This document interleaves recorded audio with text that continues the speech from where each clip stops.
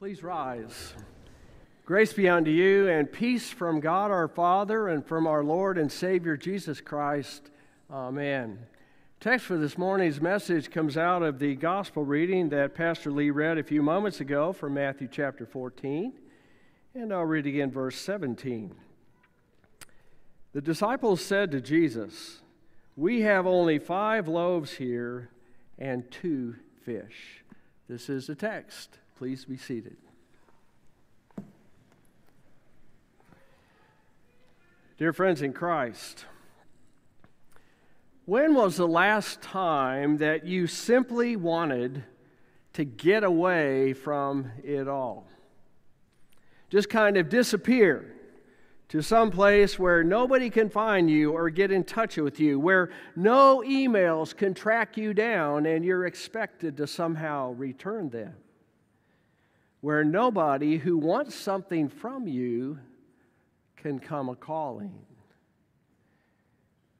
In our story for this morning, Jesus had reached that point where he not only wanted to get away, but he needed to get away. Because you see, Matthew tells us that he had just received some very sad news. His cousin and forerunner, John the Baptist, had been killed, beheaded by King Herod. And John's disciples had come to Jesus with that sad news. And upon hearing that, Matthew says, when Jesus heard this, he withdrew from there to a desolate place by a boat and by himself. Jesus simply needed to get away. But as was often the case, and we see this again and again in the life and ministry of Jesus, is that no matter where he went and no matter the reason that he needed to get away, people sought him out.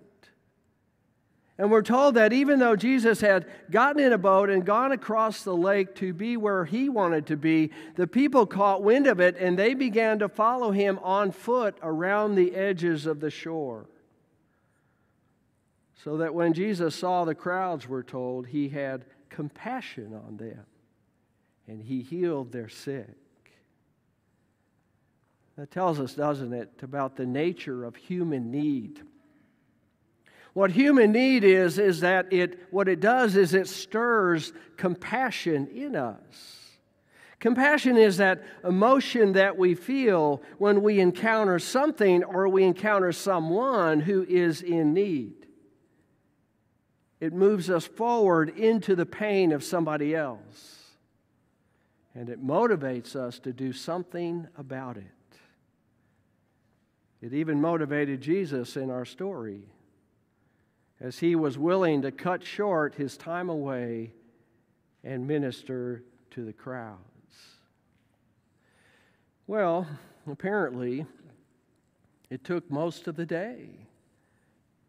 Because toward evening, the disciples, they too had compassionate hearts, and they came to Jesus with this suggestion. They said, "Lord, this is a desolate place. Send the crowds away to buy food for themselves." You see, Jesus' disciples in that moment were thinking about this situation not only from a practical point of view, but also from compassionate hearts. They were thinking of Jesus, who probably was quite tired after all of this. But they were thinking also of the crowds of people. People who would have been hungry. People who would have been tired too. You see, there were no snack vendors in the group. There was no food trucks that pulled up to provide for people. And no one actually would have even thought to pack some kind of dinner when they followed Jesus into that harsh landscape. And so, thinking both from a practical point of view and also from hearts of compassion, the disciples made a reasonable suggestion to Jesus. And you know, it was all just a fine moment of reasonableness and order. It was very Lutheran. Until Jesus turned everything upside down by saying to his disciples, they need not go away. you give them something to eat. All of a sudden, what Jesus was doing was challenging them to take their compassion to the next level. From the idea of the crowds providing for themselves, and now he's challenging them to provide for them. And I'm thinking in that moment, there might have been one or two of those disciples that thought, we got to get away from all of this. Now, Matthew, he doesn't tell us a whole lot of detail in terms of what happened next, but we can kind of imagine. We can imagine that upon hearing this mandate that Jesus gave them, the disciples scattered out into this massive crowd, maybe looking around to see if there's any available resource. Well, somebody had the forethought, or maybe it was a little kid and their mother had this forethought about packing a little bit of a snack of some bread and some fish. And so the disciples spotted it, they kind of confiscated it, they brought it to Jesus, and they said, we have here something. We have only 5 loaves and 2 fish. Now, before we go much further into the story, we need to talk a little bit about what those provisions would have been, because we're not talking about massive loaves of bread and giant fish. What we're talking about is the likelihood that somebody brought a lunch that would be probably fit into this bag or something like it. And so there probably would have been some bread about that size and some sardines about that size, because that was the standard fare in terms of the kinds of little snacks that people would provide themselves or their kids in between meals. So what did they bring to Jesus? 5 of these, 2 of these. I'm not going to open these. Pastor Coleman would kill me if I opened it up here. These are actually pretty good. I had 2 of them this morning. This is it. They bring this to Jesus and they say, we only have this to provide. But what is this among so many? The key words are, we have only. Now, what is it about that word only that kind of jumps off the page for us? You know, it's a word that we often use.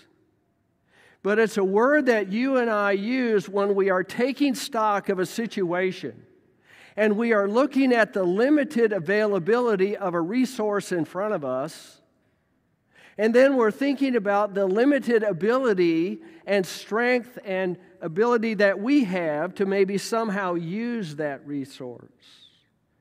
It's a very limiting word, that word only. It's almost apologetic. But what it reveals is that in that challenging moment, the thought that we have is about what we can do and not do, and it doesn't even occur to us to take into consideration what God can do. And that's what happened here. You see, in the moment when Jesus imposed that need on them, their only thought was, we can't do this. It's impossible. Lord, you are burdening us, maybe even making us feel a little guilty, but you are burdening us with the challenge of feeding 5,000 plus people. And all we have is this. We can't do it. I wonder how many of us here this morning have had thoughts like that lately. Maybe you're facing some difficulties in life that are so daunting that you're thinking to yourself, I can't do this. Maybe you have some family challenges with your children, or maybe with your marriage. Or maybe there's some kind of employment issue that all of a sudden just landed in your lap and you feel totally like a fish out of water in terms of trying to deal with it. Or maybe you just received some disheartening news about your health, and the first thought you have is, it's too much. I can't handle this. And the word only is in there someplace. Well, in our story, Jesus' response was classic. He told his disciples, "Give the food to me," and then direct the people to sit down. So Matthew says that Jesus took that food, he blessed it, and he broke it, and then he gave it to his disciples so they could give it to the people. And the amazing miracle was that he gave it, and he gave it, and he gave it, and he gave it. And he gave it so much that when everybody had eaten and they were satisfied, the disciples went around with baskets and they were able to fill those baskets to the brim of what was left over. In Jesus' hands, what started out as only turned into enough. You see, dear friends, where only talks about what we can do, enough talks about what Jesus can do. And the amount of resource and ability and all the things that go into taking care of a situation, all that we can muster. It might be a little bit or it might be a whole lot. But Jesus is not limited by that. In his hands, what can be accomplished is more than you and I can even imagine. And that's what the Bible reminds us of. But then it makes sense, because that's the kind of Savior and Lord that you and I have.